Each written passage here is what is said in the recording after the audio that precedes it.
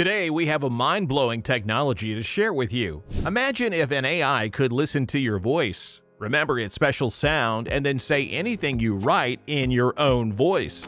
It's called voice cloning, and it's going to change everything. And that's not all. We have an amazing example from NVIDIA that shows how this technology works. So let's see it in action. So now, you're about to see something incredible with this amazing technology. But here's the really amazing part.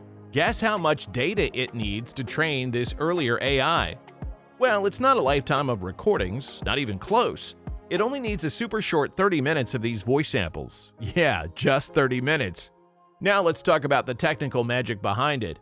Microsoft chose to utilize Meta's LibreLite, an audio library consisting of 60,000 hours of speech from over 7,000 English speakers as the training data for VALL-E.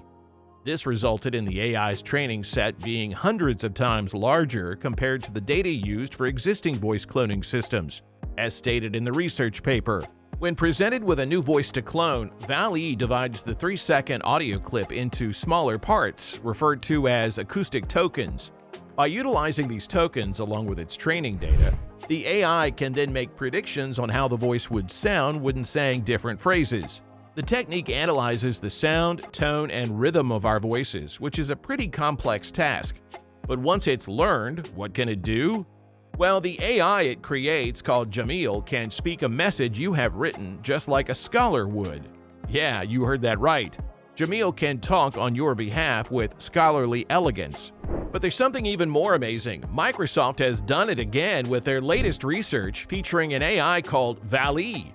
This AI can do the same thing, but at a mind-blowing speed that will leave you speechless. How fast, you ask? Well, not in 30 minutes, not even in 3 minutes. Well, VALL-E can do it in an unbelievable 3 seconds. That's right, just 3 seconds of your voice is all it needs to replicate it. And let us tell you, it only gets more incredible from here. Well, it is an absolutely thrilling showcase that will leave you in awe. First, we input a tiny 3-second voice sample without needing any specific text. The little snippet holds the key to unlocking its learning power. Isn't it incredibly impressive? But here comes the new method that will truly shock you. The way it's said, the timing, everything about it is just amazingly excellent. But we don't want to stop there.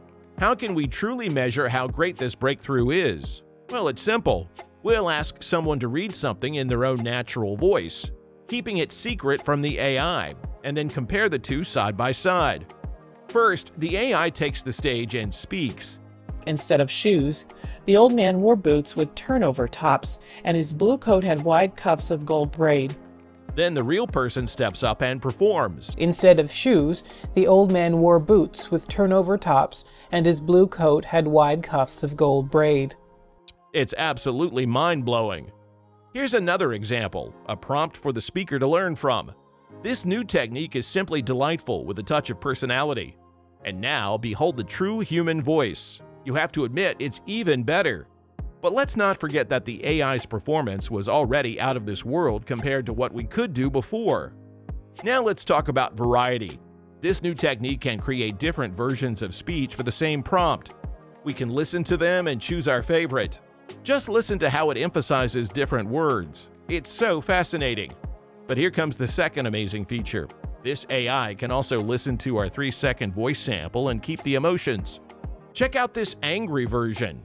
And now check out this sleepy one. Well, it's beyond amazing. But it doesn't stop at emotions.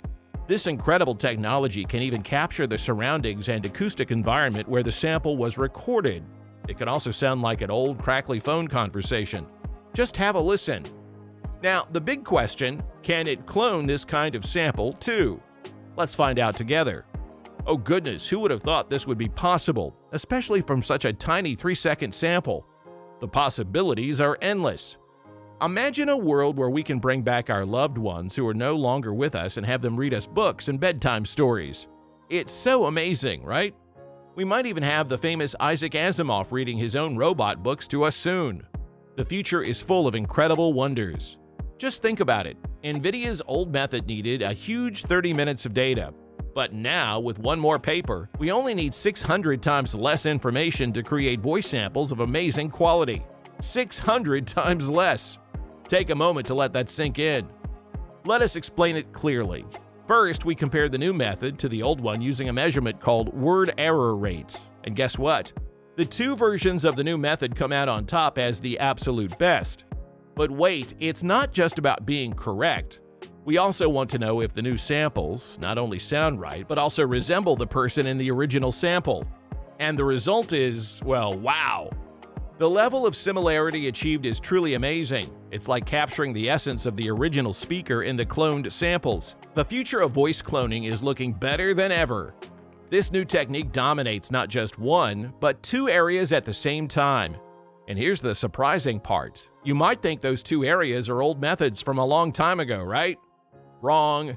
Your TTS and Audio LM, the competitors, are from the same year as this groundbreaking technology. Talk about fast progress in research. If you look at the search results for voice cloning, you might come across articles that discuss how these AIs are being used for harmful purposes. For example, there are cases where cyber criminals cloned a boss's voice to deceive an employee into transferring money to their own bank account. There are also warnings to seniors about bad actors who can clone their grandchildren's voices to extort money. In their research paper, the Microsoft team acknowledges the potential misuse of VALL-E. They suggest creating a detection model that can determine if a clip was generated by the AI, which could help mitigate these risks. Even if some bad actors find ways to bypass such tools, there are many others who will use this technology for positive purposes. For instance, creating synthetic voices for people with ALS, helping individuals connect with departed loved ones, or accomplishing something so extraordinary that we can't even imagine it yet.